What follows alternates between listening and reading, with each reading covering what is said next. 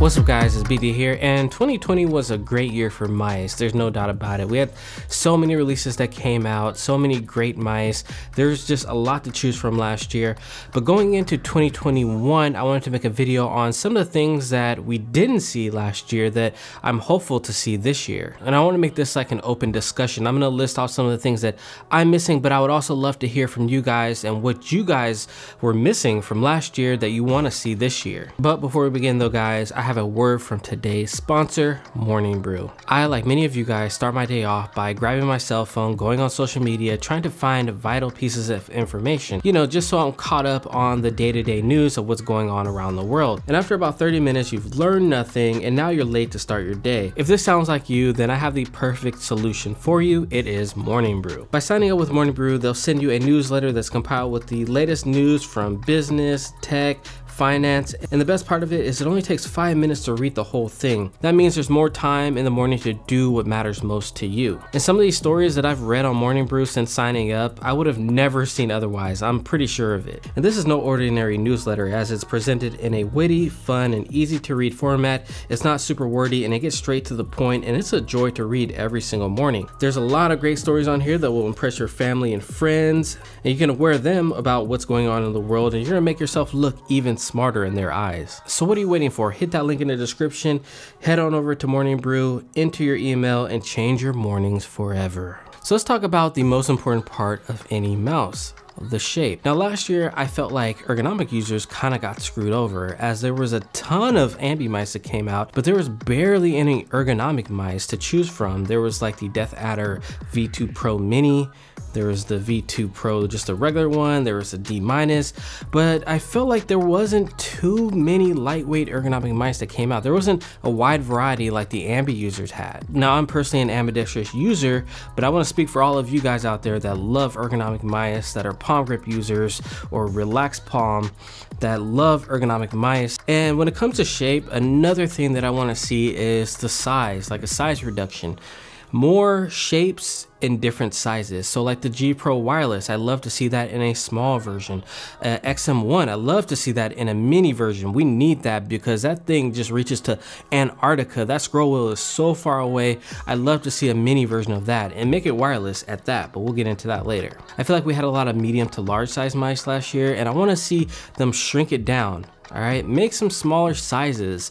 That's the way the trend of mice is going. So I'd love to see some companies kind of hop on that trend as well. Like it'd be really cool to see Logitech offer a G Pro Super Light, small, medium, and large. That would be really cool to see. I'd love to see some new wacky shapes come out this year, something different, something that nobody else has tried. I know we have the new shape in the Zygen MP01. I'd love to see more companies kind of try something new, do some new takes on some of these older shapes that we still have today. Now, the next thing I want to see in 2021 is more companies making their mice wireless. Gloria stepped up to the plate last year and they're starting to make their mice wireless, which is a great thing to see. And the mice that I'm really looking at to be wireless is like the Burst Pro this year. I'm looking for that XM1 Mini wireless. That would be dope. You know, we gotta have that Razer Viper Mini Ultimate. We need that, Razer. We need it. We need it. I'm surprised that hasn't come out yet. And then I'd also love to see an Xtrfy M4 II wireless. Could you imagine that mouse wireless? Oh my God. So yeah, this one's quick and easy, more wireless. If we can up the battery life on these mice as well, that would be great to see as well. So yeah, this is an easy one. We just need more wireless mice or wireless takes on some of the mice that we already have. I know it costs more to make a wireless mouse, but at the end of the day, that could put you ahead of the competition. Think about it. I mean, when you look at the top 3 mice right now, they're all wireless. Speaks for itself. Now, another thing I want to see in 2021 is more moddable shells. Now, Pwnage first brought this into the market in early 2020. I think it was.